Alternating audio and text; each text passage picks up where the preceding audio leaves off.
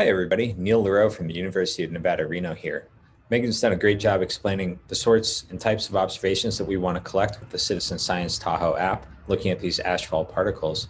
What I'm going to do is explain to you a little bit about how these will contribute to advancing our understanding of wildfires and their hazards. What I'm showing here is a radar animation of a large wildfire plume coming off of the Caldor fire as it impacted areas around South Lake Tahoe. Weather radars are great for giving us an understanding for the structure and evolution of these plumes, but there's some real scientific mysteries about what these radars are really seeing inside of the plume, and that's where your observations come in.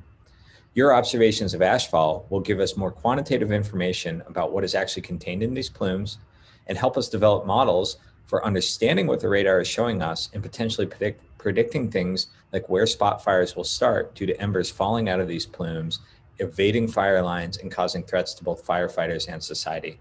It will also give us insights into hazardous winds that are generated by wildfires, including potentially deadly fire-generated tornadic vortices, which have been an increasing threat in wildfires in the recent years in the Western United States. So thanks for contributing to our science that's sponsored by the National Science Foundation.